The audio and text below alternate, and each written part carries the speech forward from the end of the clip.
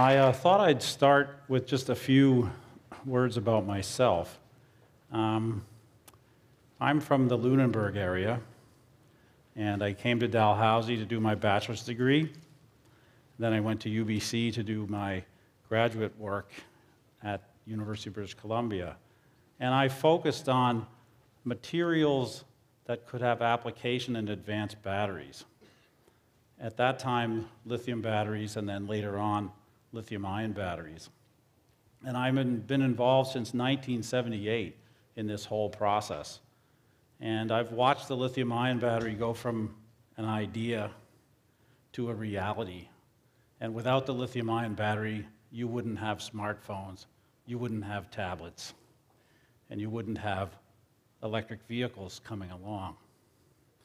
And if you read the bio of me in the program, you'll learn that I've been a co-inventor on a lot of different patents, and patents are funny things. I think 1 out of 100 patents actually has value. The rest of them are just junk.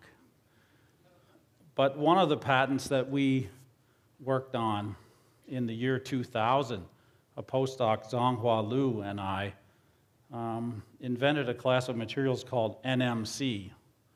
And NMC stands for lithium nickel manganese cobalt oxide. And it's now used as a positive electrode material in lithium-ion batteries at a rate of about 6,000 metric tons per year. So invented at Dalhousie University. And that means about 1 in 10 lithium-ion cells has material invented here within it. So I'm very proud of that. Okay, so on to the main topic of the talk. You know, I'm showing you the picture of the Tesla Model S here. It's an awesome electric car powered by lithium-ion batteries. It was Motor Trend's Car of the Year in 2013. It has a driving range of 425 kilometers before it needs to be charged. And it really is the first electric vehicle ever produced to show that electric vehicles could be functional and green and yet amazingly cool and awesome.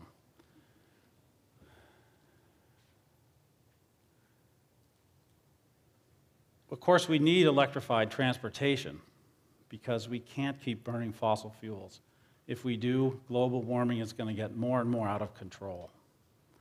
And that's really, really bad. So Tesla now is coming out in 2017 with what they call the Model 3. And the Model 3 is meant to be an affordable electric vehicle for the masses.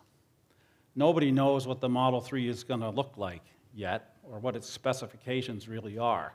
But on March 31, Tesla will unveil the Model 3 in Palo Alto, California, and we'll be able to see what it looks like and how far it will go on a charge.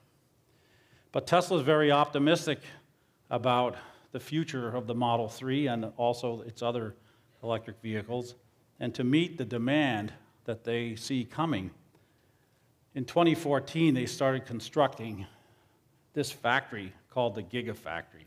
The Gigafactory is located outside Reno, Nevada, and this is a photograph taken in the construction phase. It turns out to be the building with the largest square area footprint on the planet. It's a massive thing. And if you look at the rooftop there, you'll see it's very shiny, and that's because there's solar panels on the roof. The entire factory is powered by renewables, which really shows Tesla's commitment to renewable energy and electrified transportation. This factory will produce enough lithium-ion batteries for 400,000 electric vehicles per year. And the way that lithium-ion battery production is measured is in gigawatt hours of lithium-ion cells per year. So what does that mean? If you took all the lithium-ion cells the factory produced in 1 year and charged them, they would store 35 gigawatt hours of electrical energy. To put that into perspective, in 2015, every lithium-ion cell produced on the planet by all the producers in the entire world represented a production of 35 gigawatt hours of lithium-ion cells. So the Gigafactory will double lithium-ion cell production. At the moment, pretty much all lithium-ion batteries are made in Asia, Korea, Japan, China. So this gigafactory coming to North America and doubling world production is a huge deal. And for me, involved with the lithium-ion business from the beginning, I just said, listen, somehow I got to be a part of this, because having this manufacturing capability in North America means a lot. So I traveled to Tesla in the summer of 2014, and I met with their battery group there, and I talked about, how about we try to set up a research partnership where we can bring our talents to your problems, and maybe we can help improve the lithium-ion cells that you use in the vehicles and also in your energy storage products that I'll talk about in a minute or two. So after some consideration, Tesla decided that they would enter a research partnership with us here at Dalhousie. And in June of 2015, J.B. Strobel, shown with me looking into the cockpit of a Model S, he traveled here to Dal to sign the research partnership agreements. And J.B. Strobel is the CTO and the co-founder of Tesla, so he's like number 2 in the company. And this is an article taken from the online version of Fortune magazine, where I'm called a new weapon. So hopefully I'm not a weapon of mass destruction. Hopefully I'm a good weapon. Anyhow, what are we going to do? How are we going to try to improve Tesla's projects? Like, what's this research partnership all about? So I'll tell you in a second. Tesla also makes the Powerwall, and this is a photo of 2 Powerwalls side by side. Each one will store about 10 kilowatt hours of electrical energy, and 10 kilowatts of electrical energy would pretty much power your house without a problem overnight.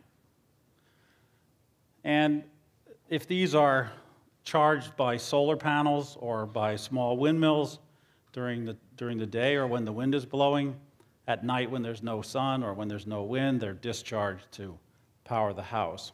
And the Powerwall can be charged and discharged once per day, and it should last around 10 years.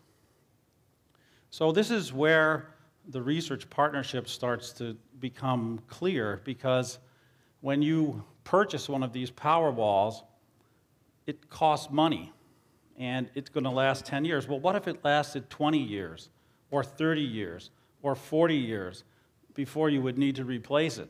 That would be much, much better, right? And this is where the problem comes, because it's pretty hard to design a lithium-ion battery that lasts a long time, but it's even harder to prove that it will.